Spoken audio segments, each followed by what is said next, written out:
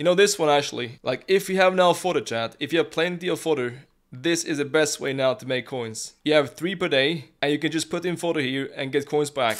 Each time, after each completion is like 25k profit. In forms, the cheapest one is like 25k. You could make 3 per day, which means you could cash out 75k each day. I think that is a quite good payday. That is a quite good payout. Save money, save coins. It is only 82 squad. If you have in your club plenty of fodder that is untradeable, the best option now to make coins is this one definitely. Is even, I think, even more, even 30k. Even 30k. The cheapest inform now is 30,000 coins, which means could make almost 100,000 coins per day, risk-free. I think that is, you know, a quite good way now to make coins. It makes more sense than 85x10.